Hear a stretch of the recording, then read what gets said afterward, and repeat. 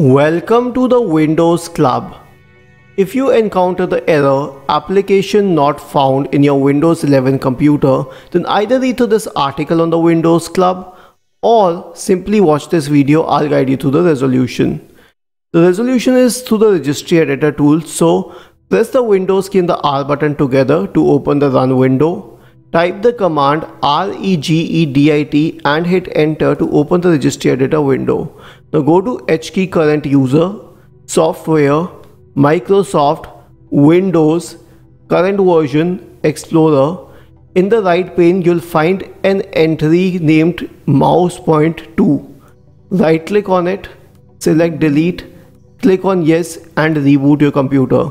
This will solve the issue in discussion. Isn't this easy and interesting?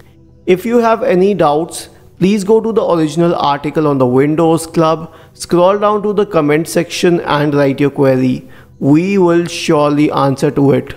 Do not forget to subscribe to the channel. Thank you for watching this video and have a nice day.